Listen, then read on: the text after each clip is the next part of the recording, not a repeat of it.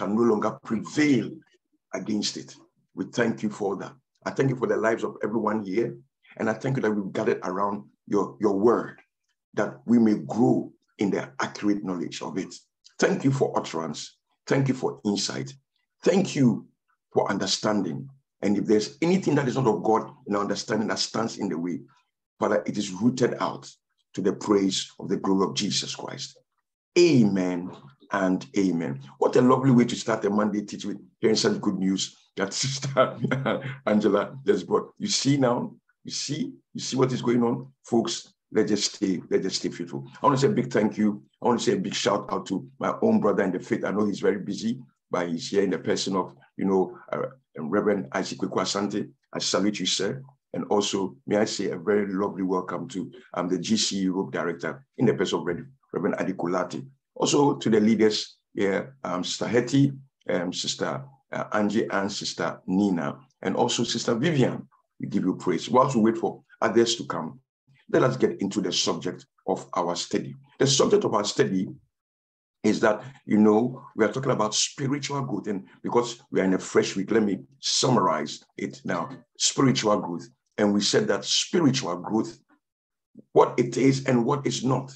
So just to make it simple, spiritual growth is getting to grips and understanding clearly the epistles. That means the more of the epistles you read and understand how they explain the Old Testament and the Gospels, you are growing. The lesser of the epistles you read, you will not be able to see how it all comes together. We also said that spiritual growth means that the more you read the epistles in themselves is loaded with power, changing power. And the more you read it, the epistles themselves will generate in you a strong desire to be hungry for more. The more you read, the more your hunger. The more you read, the more you want to know. The more you read, the more you want to get into it more and more. And it never ends. When we say it never ends, it does not mean that, the Bible has got so many things we'll never know. No. We know what the Bible is about.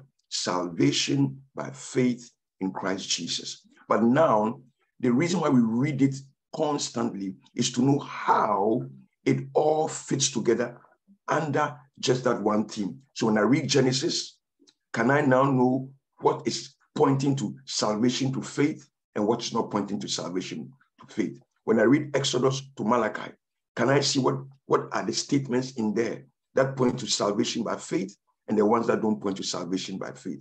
When I come to Matthew, Mark, Luke, and John, can I see the statements and the messages or the language that points to salvation by faith and the ones that point to salvation by faith? And when I come into the epistles, can I see how the same theme of salvation by faith is used with different language styles by Paul, by Peter, by John, by James, and Paul's letters to Timothy, Titus, Jude as well? Can I see that pattern? Once you begin to see that pattern, that is what we mean by spiritual growth. Therefore, we say spiritual growth is not how long a person has stayed in church, because you can be in church for long, but you will never know this pattern. Spiritual growth is not a position that you occupy. Like, I was ordained as Reverend Minister. Because I'm ordained as Reverend Minister, that means that automatically, I've grown spiritually. No, I can be a Reverend Minister, but I will not see that pattern.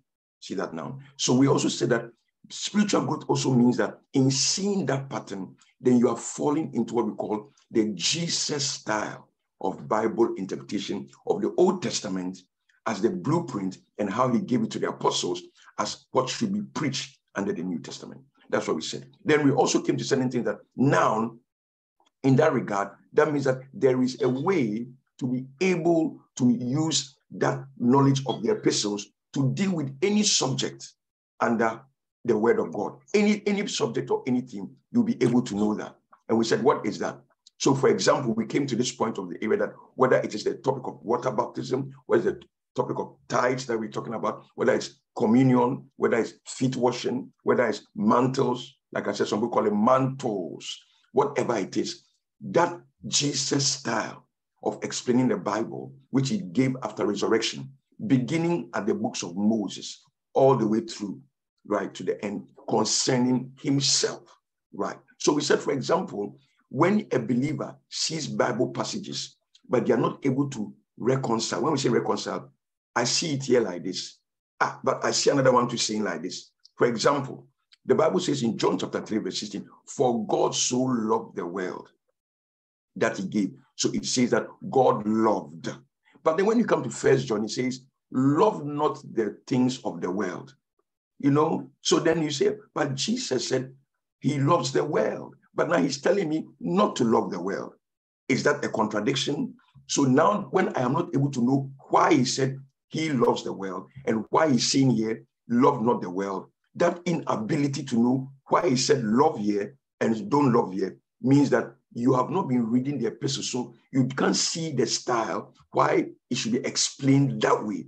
Why is it like this here? Why is it like that here? Once you begin to see those patterns of reconciliation, when I use the word reconciliation, how do you see that it is all the same thing it's talking about, but just that he used this word here to mean this and use this word here to mean that, you are beginning to grow.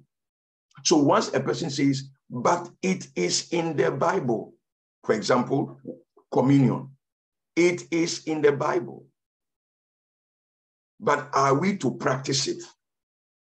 I saw it in 1 Corinthians chapter 11, but is he saying we should practice it?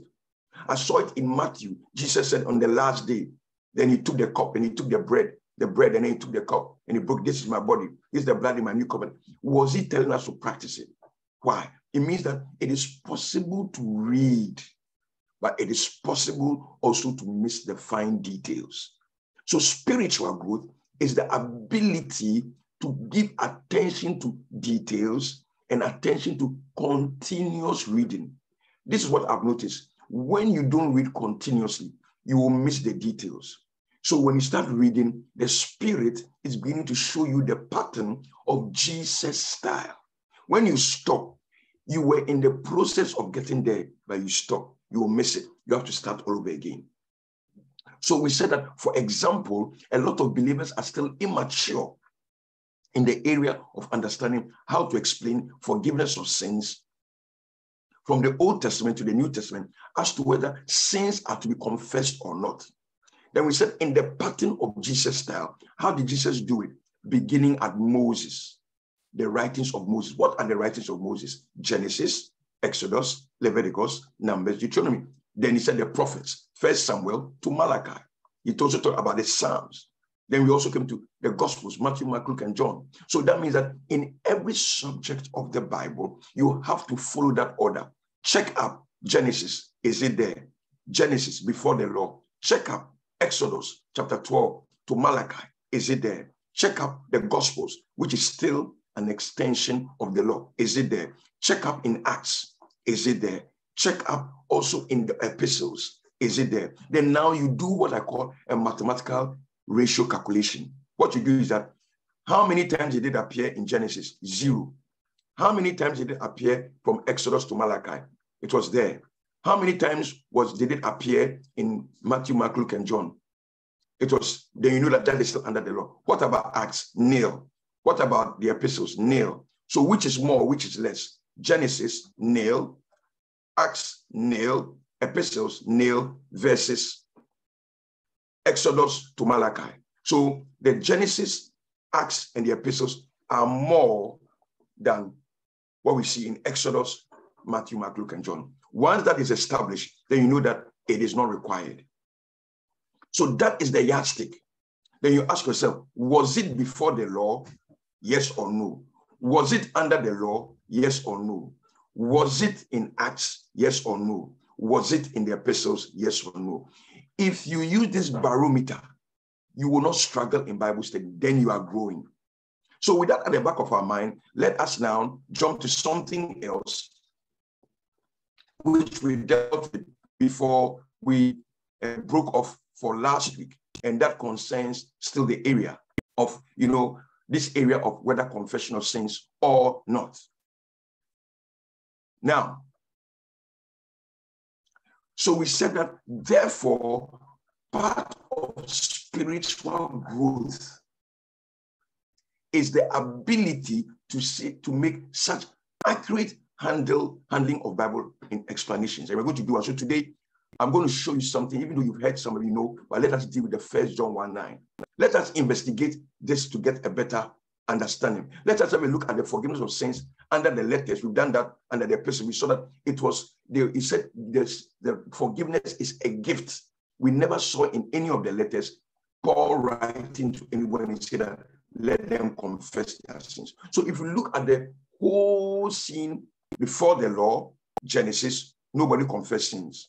Up to Exodus 12, all the way to Malachi, sins were confessed as under the law. Matthew, Mark, Luke, and John, still under the law, sins were confessed. Acts, they never asked anybody to confess their sins. Romans to Jude, nobody was supposed to confess their sins. So if you look at from Acts all the way to Romans to Jude, there was only one place. There was only one place that we saw the word confess. Confess. Now, when you see the word confess, there are two sides of it, and you must be diligent to know which one. There's the word confess, which means to admit. That's the negative side of confession. Then there's the positive side of confession, which comes from the Greek word homologeo. Homo, that is to say the same things or to side with what has been said. It is sad that the church world focuses on the negative side of confession, which is to admit that you are wrong. Meanwhile, the apostles didn't emphasize on that. The apostles emphasized on the positive side, to say the same things that the word has told you about concerning what Christ has done. Confession or declaration. It is homologio, and we shall come to that some more later. So with that at the back of our mind, let us look at the negative side of the word confession, which is to admit that you are wrong. Is the Bible telling us that anytime we sin, we must admit that we are wrong? And the only place in all the epistles is 1 John 1:9.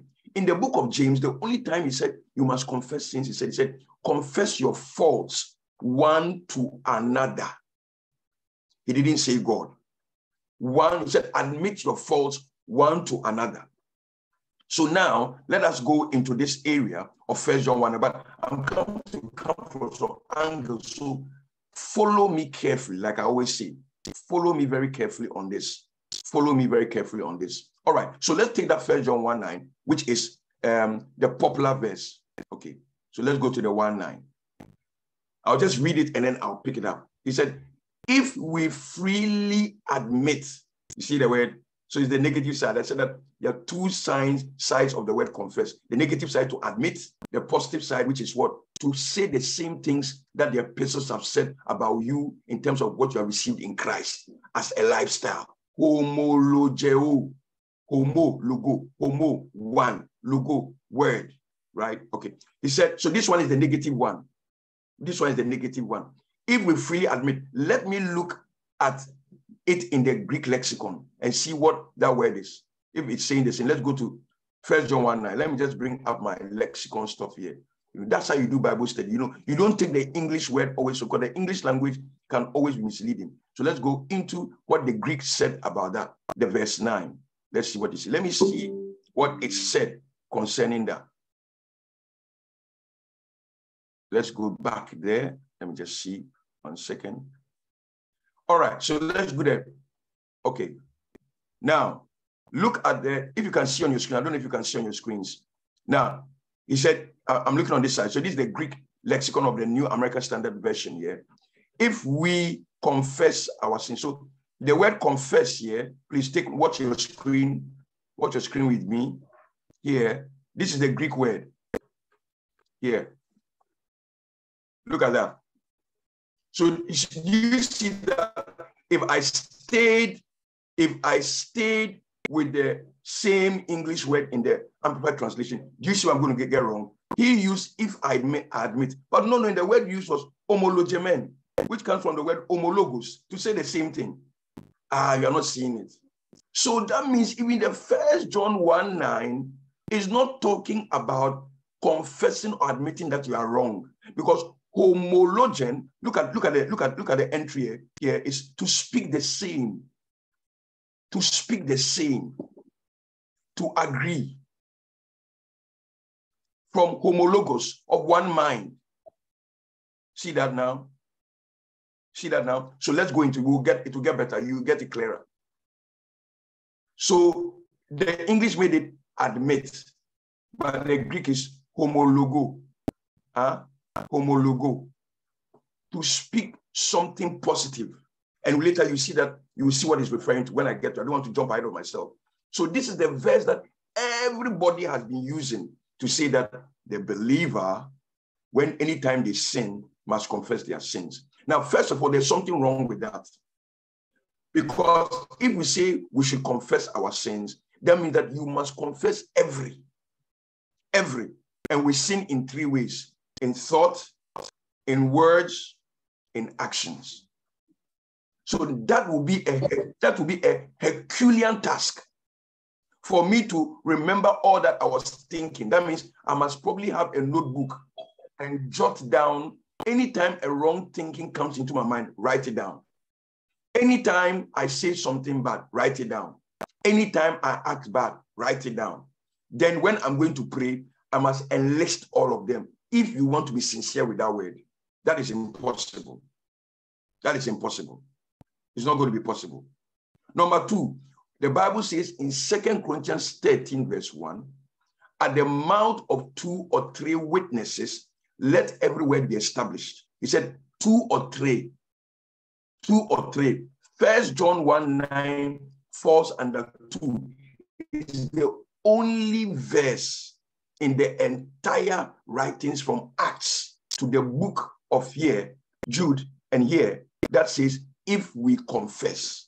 1. So it falls below the minimum requirement for it to become a doctrine as a consistent practice. That is the second reason there. Now, the third one is what I'm come to show you.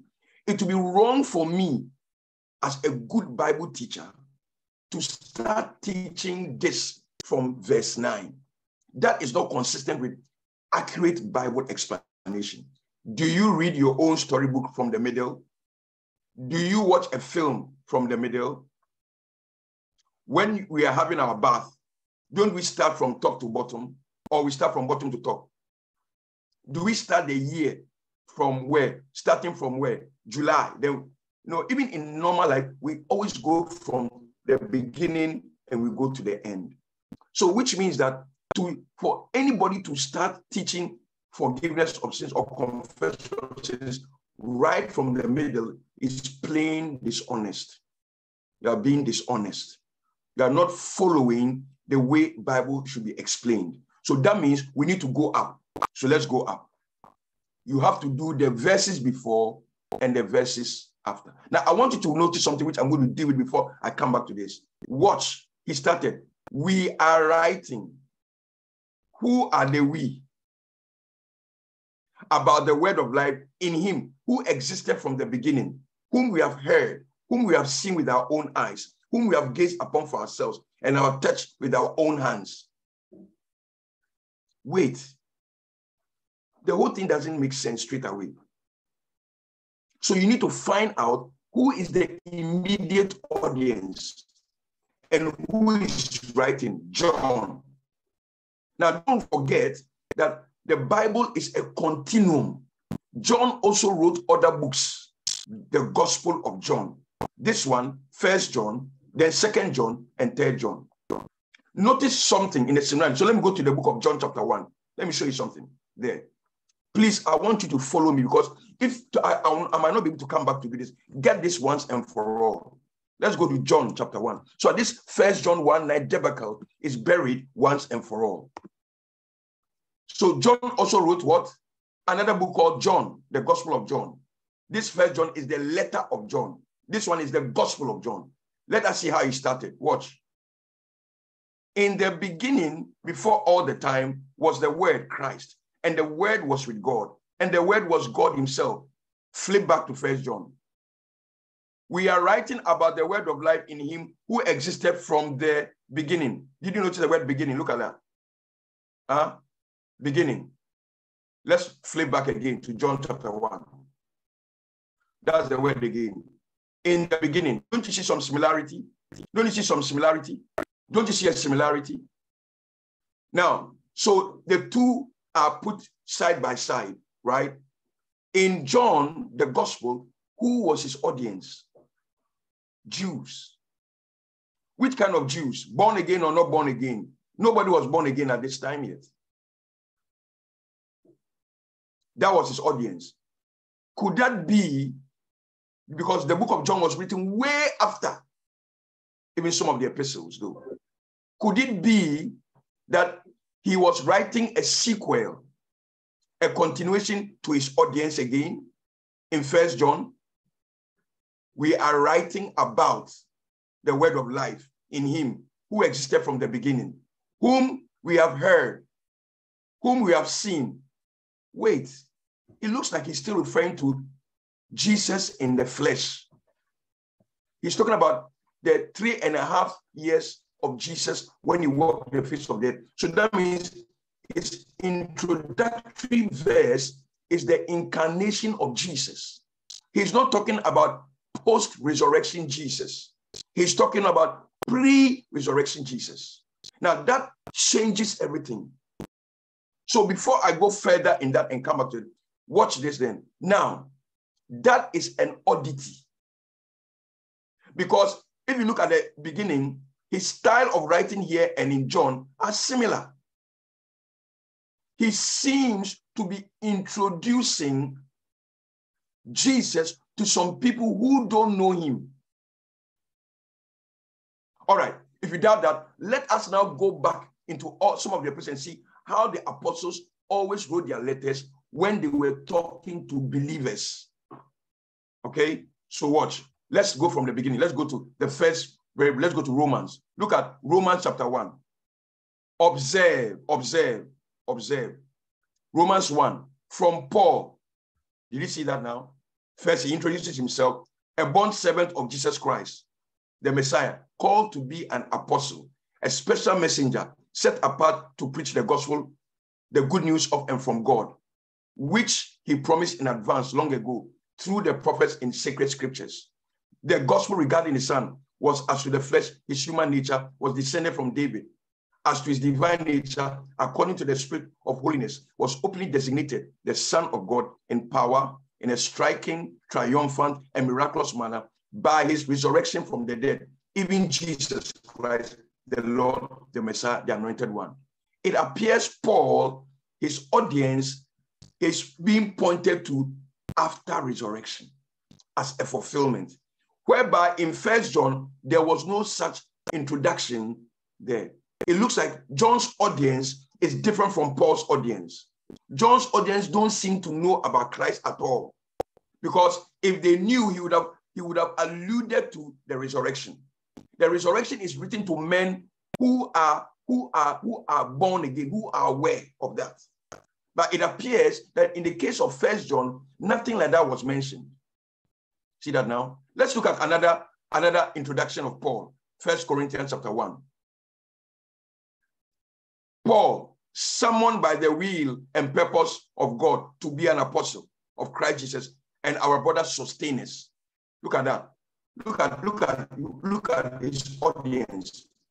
To the church, assembly of God, which is in Corinth, to those consecrated, they are, and purified, they are, past tense, and made holy, not going to be made holy, in Christ Jesus, who are selected already and called to be saints already, together with all those who in any place call upon and give honor to the name of our Lord Jesus Christ, both their Lord and ours. Did you see that now? So definitely, this is post-resurrection. After resurrection, people who have received Christ, clear.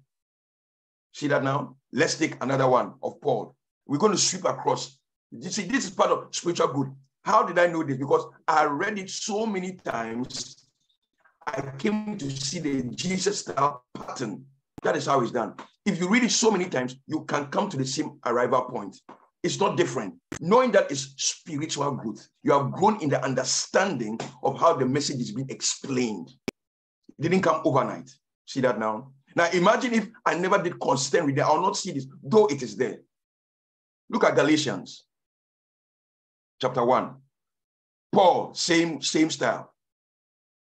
An apostle, special messenger, appointed and commissioned and sent out, not from anybody of men, nor by through any man, but by through Jesus Christ and God the Father, who is raised from the dead. Did you see that resurrection is included? Did you see that? Now look at this verse 2. Once he mentions a post-resurrection fact, he tells us his audience, and always you will find out that once resurrection is mentioned, the audience are born again people and all their brethren. What is the word brethren? The word brethren is the Greek word adelphos, people that come from the same stock, the same womb, who are with me to the churches of Galatia. The churches are not building, people that have the same experience in Christ of the resurrection. Now let's move away from Paul. Let's come to Peter. First Peter. Also same style. He introduces himself, Peter, an apostle, a special messenger of Jesus Christ. Now look at this, look at these people he's writing to. Writing to the elect. The word elect is electos. It's the same word that is translated as church. Those who have been elected in Christ. Not like some special people, no.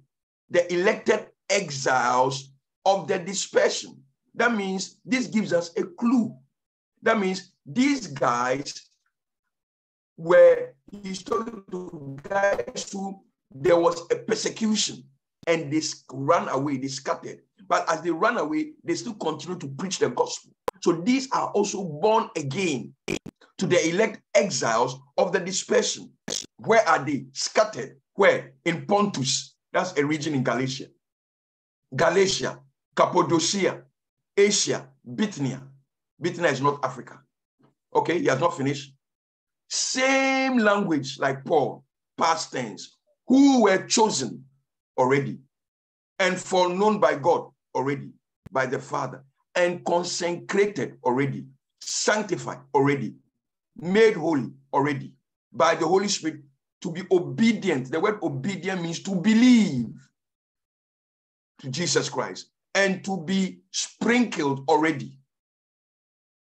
See that now? See that now? May. Now, the word may is not in the original. It's not a prayer. He's informing them. Grace, because once you bring may, you are forced to bring B-E-B. So it looks like now you know. So the may and the be cancel each other out. Grace and peace is given, not be given. Because he has already said you are sanctified. How is it now going to be given? In increasing abundance, that spiritual peace, which is not to be, which is realized in and through Christ, from fears, agitating passions, and moral conflicts. Did you see that again? Once again, audience, believers. How do you know it's believers? The style and patterns. Let's look at Paul's letter to Timothy. He introduced himself. Paul, an apostle, special messenger of Christ Jesus, by appointment and command of God our Savior, and of Christ Jesus, our hope. To Timothy, my true son in the faith, grace, spiritual blessing and favor, mercy, and heart peace be yours from God the Father and Christ Jesus our Lord. Then he goes on. And as I urge you, when I was on my way to Macedonia, stay on there. Stay on where you are at Ephesus. So Timothy became the pastor of the church of Ephesus, where Paul said, I pray for this church that the eyes of their understanding will be enlightened. He said, stay there in order that watch, that you may warn, one, admonish, and charge certain individuals not to teach any different doctrine. So people are saying that we should not be saying that, people should not be, do feet washing. Look at Paul's stern advice. Make sure, Timothy, no individual will start to teach outside the style, the syllabus of the Jesus style of Bible interpretation. And when you correct, say that you are being too forward. But that is a core value in ministry. When you say you correct, they say you are being too forward. You have not even heard anything yet. Paul was sterner than anybody. If I read all the letters he wrote to Timothy and to Titus, read all you see. He was very stern about anybody dropping an atomic molecular hint of anything different from the way it's supposed to be preached. He said, warn. What is he talking about? The style. Do you see that now? Let's go to James chapter 1. James, a servant of God and the Lord Jesus. Watch, who is his audience? To the 12 tribes, Jews, scattered abroad among the Gentiles in the dispensation. Greetings, rejoice. See that now? Then he tells you, consider it woefully joyful. Why? Because Emperor Nero was destroying Christians like water. So people were asking questions. That if we are born again and we have all that is in us, why doesn't God come and do something to save us from this wicked, diabolic king? Consider it woefully joyfully, my brethren, whenever you are enveloped in or encounter trials of any sort, fall into various temptations. See that now? So that was why he wrote to them. Once again, that means believers. Have you seen the style? Let's go to Paul's letter to Titus. At the mouth of 2 or 3 witnesses, let every word be established. I've given you witness 1 Romans, witness 2 1 Corinthians, witness 3 Galatians, witness 4 1 Peter, witness 5 1 Timothy, witness 6 James. I'm giving you witness 7 Titus. Paul, writing to Titus, a bond servant of God and an apostle, a special messenger of Jesus Christ, the Messiah, to stimulate and promote the faith of God's chosen ones, born again, and to lead them on to what? Look at that, to what? Accurate discernment, accurate recognition, accurate acquaintance with the truth. Do you see that? Which belongs to and harmonizes. There is no disparity. Which attends to godliness. Godliness is salvation. He goes on, resting in the hope of eternal life, which the ever-truthful God, who cannot deceive, promised before the world or the ages began. And he goes on. And he goes on. To Titus, my true child, according to a common general faith. We don't have 2 faiths. See that? Then he repeats the same thing here. For this reason, I left you behind, you Titus, in Crete, that you might set right what was defective and finish what was left undone. What was the defective thing? People were beginning to teach the word of God in the Old Testament differently from the way Jesus had given to them after resurrection. It was defective. See that now? So same way. So now that leaves us with 2. There are only 2 books. Let me even come to the book of Revelation so that you not think that I'm doing something different. This is what people make it. So let's go to Revelation as well. Let's go to Revelation chapter 1. Let's look at the pattern. Those who say that Revelation is about politics and all that. Look at the pattern. Same pattern. Revelation chapter 1. Watch. Look at it. He makes it clear. This book,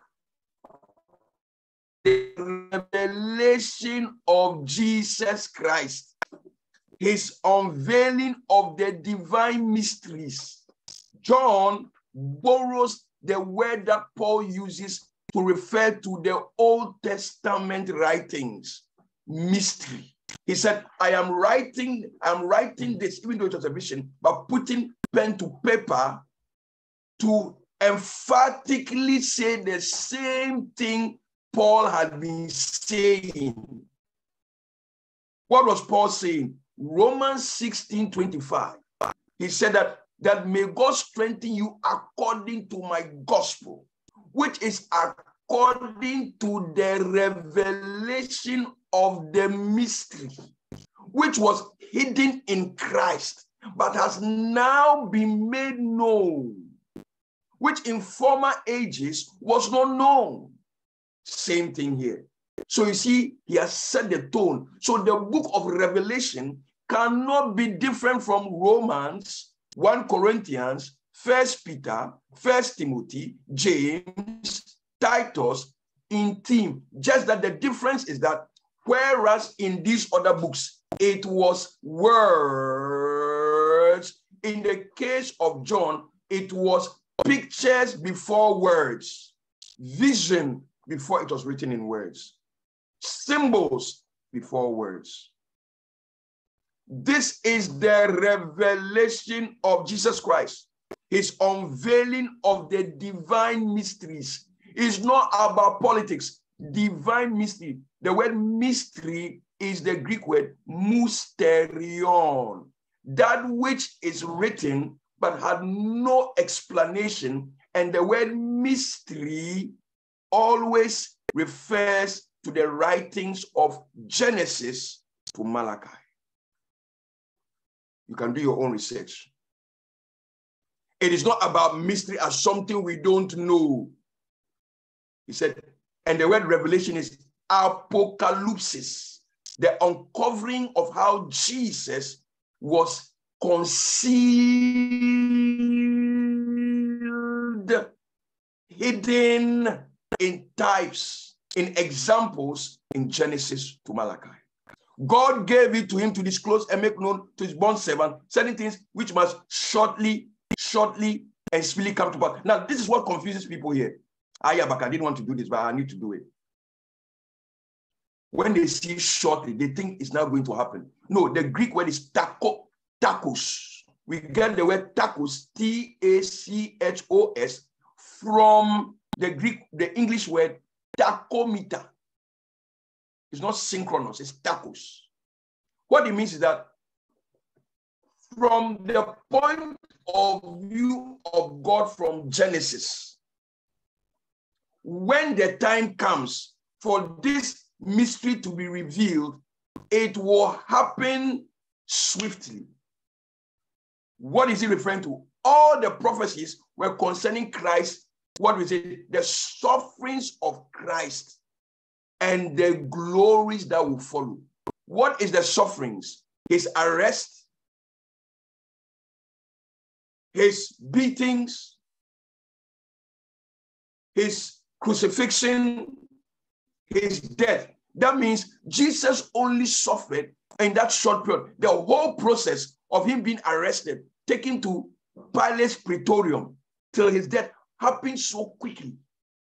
Within hours, that whole prophecy, which spanned thousands of years, had come to an end.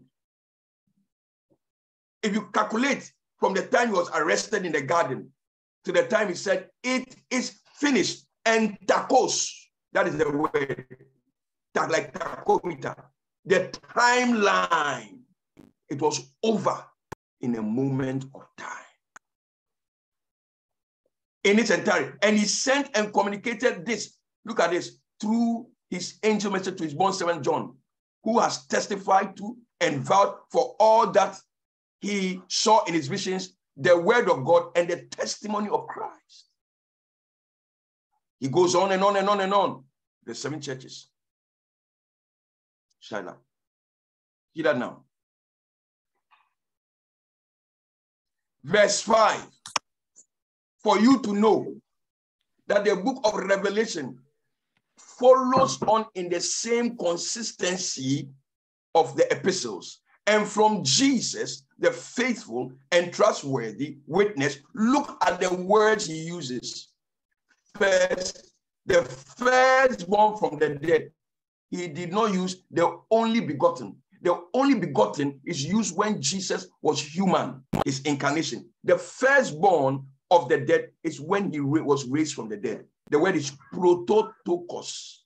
The prototokos of the dead, first to be brought back to life. And the prince, ruler of the kings of the earth. To him, look at it, to him whoever loves us and has once for all, language of epistles, loosed past and freed us past from our sins by his own blood. And formed us, we are formed already, as into a kingdom, a royal race, priest to his God and Father. To him be the glory and power of the majesty and the dominion throughout the ages, forever and ever.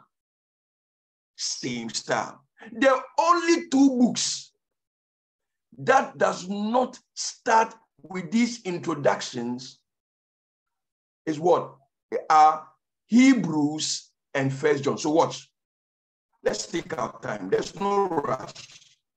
Hebrews 1. Watch. No name, no introduction to who he's writing to, but there is a clue in it for us to get a word.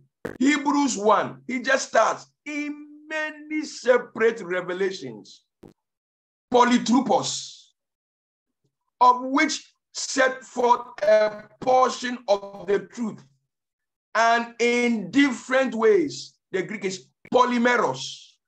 God spoke of old to our forefathers. Our is the key operative noun there. Demonstrative pronoun, and then the noun there. Our. So he's not talking about you and I. The writer of Hebrews is talking about forefathers. Patria. Who are they? Noah, Abraham, Isaac, Jacob, Moses, our forefathers. So his attention is to the writings of the Old Testament and the history that follows. So this audience are Jews in and by the prophets. But in these last of these days, the word last days refers to from the time of the resurrection of Christ until he returns for the changing of our bodies. He has spoken to us in the person of a son. I'll not explain that. Whom, look at the past tense, whom he appointed heir already and lawful owner of all things. Now, the all things can mislead you to think all things like planets. The all things that refers to the prophecies. He is the end point. He is the end point of the prophecy spoken. Whom he appointed heir, and also by through whom he created the worlds. Now, this word worlds there, he's not talking about creation. The world of Noah, the world of Abraham, the world of Isaac, Jacob, their world is what he's talking about. The Amplified got it wrong here because the Greek word does not submit that it is talking about physical world. No. Their world. He's talking about the prophecies of their world. So this is the only book that does not do the same introduction. Then our subject of discussion, 1 John. Are you understanding it now? So let's deal with 1 John. We are writing no introduction. Nothing mentioned about the church. So straight away, the style of never mentioning the church, the style of not pointing to the church made of Jews and Gentiles. When he's talking to the church, then the Gentiles are part of it. Any nation apart from Israel that now the gospel is open to. When he's talking to Jews, that is when he stops. He ditches, he eliminates doing that introduction so that they will know that he is talking to both Jews and Gentiles. Just like the writer of Hebrews, the same style is what John did here. We is we Jews, apostles, Jewish apostles, are writing about the word of life in him. Wait. Doesn't the born again man know that Jesus is about the word of life? We know that already. Who existed from the beginning, whom we have heard, whom we have seen with our own eyes. It looks like he's making a case to introduce and affirm. He's giving an affirmation. The veracity of Jesus. It appears that it's the same style he did in John, introducing Christ to Israel. Jews who never knew God. He's letting them know that Jesus is the God that our forefathers served. So this cannot be the Gentile as well, who is born again. Because we, the Gentiles, never had Abraham for our father. So the chapter 1 introduction it's clear that he was not even talking to the body of Christ. Because if it's the body of Christ, he would mention, he would say brethren, he would say elected, he would say the church. These three words were absent. Elected, brethren, the church was absent in this introduction. That is why you're going to take your time and read. And the life and aspect of his being was revealed, made manifest, and demonstrated. And we saw as eyewitness. He's gone back to the incarnation of Jesus. He said, we are eyewitnesses. It can't be the church he's talking to. And are testifying to declare to you the life. When they preached the gospel to me, they told me that Jesus is the life. Don't I know that as a believer? I know that. So he cannot be talking to the believer. It means that his audience don't know that this man is talking about is the life. The eternal life who already existed with the Father and who actually was made visible, was revealed to us, his followers. So disciples, verse 3, what we have seen and ourselves heard, we are also telling you, so that you too may realize and enjoy fellowship as partners and partakers with us. Question, isn't the believer already a partaker? Look at how he addressed believers in Hebrews. Watch. Look at it. Look at this. Look at this. Look at Hebrews. Look at Hebrews. Look at Hebrews chapter 3.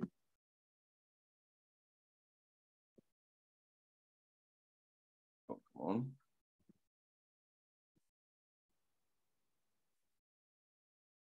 Look at Hebrews chapter 3. Look at this.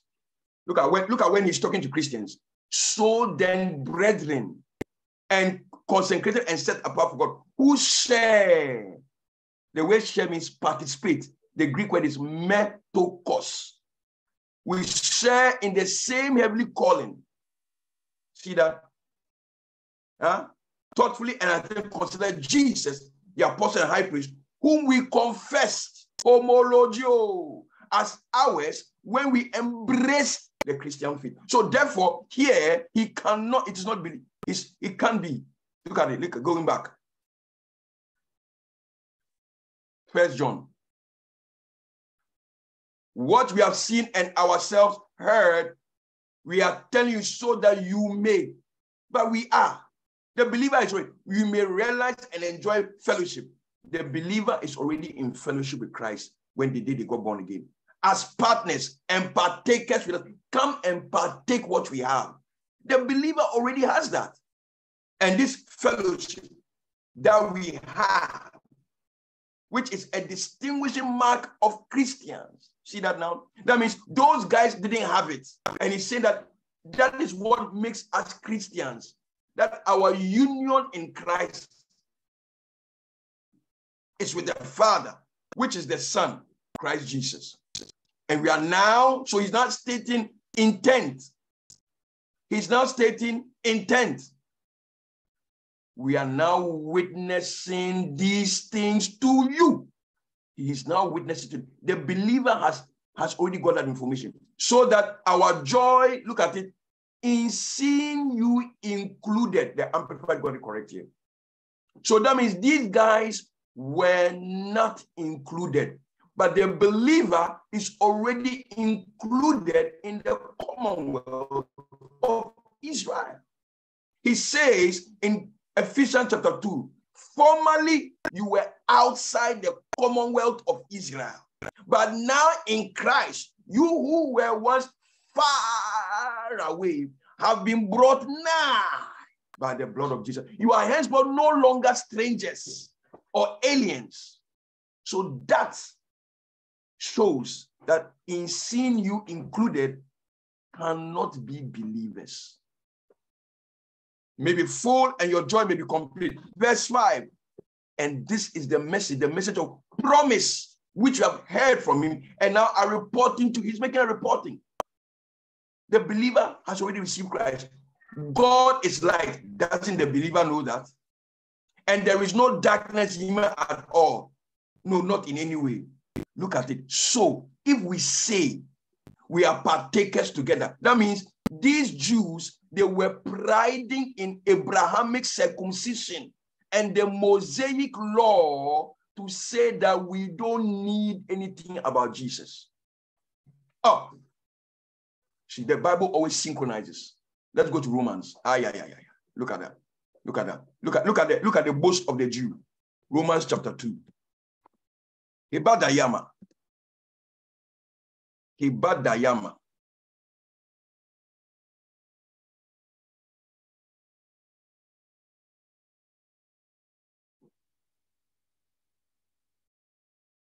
Hey. Look at that.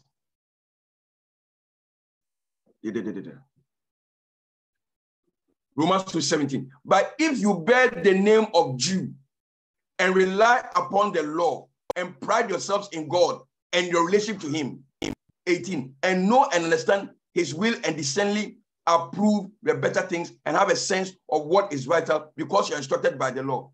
And if you are confident that you yourself are a guide to the blind. He's talking about Jews priding in the law that when the apostles were preaching, our father is Abraham. We don't need this Jesus thing. A light to those who are in the darkness. You say you are a corrector of the foolish, a teacher of the childish, having in the law the embodiment of knowledge and truth. Well, then you who teach others, do not teach yourself. While you teach against stealing, do you still take what does not belong to you? So he's saying that you guys are priding by the law. You who boast in the law. You see that we're boasting in the law. That is what he's addressing there in 1 John. See that now? So he says that, so if we are partakers together and enjoy fellowship and we live and move around, let me go back and say, And so if we say we are partakers and enjoy fellowship with him, when we live and move and are walking about in darkness. So what is that darkness there? The believer is not in darkness. In Ephesians, it says that ye are light. Walk as children native to the light. So the believer can be this. Darkness is the one outside Christ. See that now? We are both speaking falsely and do not live and practice it. We are both, we as Jews. So what we're using the law as a qualifying mark. See, then we come to the verse 7 and I'll continue tomorrow. But if we really are living and walking in the light, the believer is already walking in the light. Light is symbolic of salvation. Psalm 27, the Lord is my light and my salvation. Or the Lord is my light, referring to is my salvation. Then if truly you are in him, then that means you have unbroken fellowship. You will not be going back to symbols of rituals. Why? Because the blood of Jesus, his son, would have removed all sin, and you don't need to be. If you say you are born again, why are you going back to 2 goats? If you understand that, why do you go to 2 goats? Rituals, shewbread, incense, high priest, day of atonement, turtle doves, pigeon. Why are you still practicing that? How can you be practicing the 2? That's why he said that if really you are walking in the light of that revelation of Christ, you will not go back to practice. You say, how can you have Christ? Just like today, we have Christ, we say we have to confess sins. You have Christ, you have to do water baptism. You have Christ, you have to eat bread. Communion. I mean, that's the same thing. Then you didn't understand that when you receive him, he has removed all sin from us, keeps us cleansed from sin in all its forms and manifestations. Let me end there. Then tomorrow, we'll deal with 8, 9, 10, and clear the bar. So already, from what we have read, in looking at the pattern, 1 John 1:9, chapter 1 was not speaking to any born-again person. John was writing to Jews who they call agnostics, who will not accept that it is Jesus, yes, but plus circumcision and Mosaic law. I submit that to you, having given you all that plethora of evidence, and we shall continue tomorrow. In Jesus' name, amen. Amen. Thank you, Sister Jennifer. Thank you. Bless you.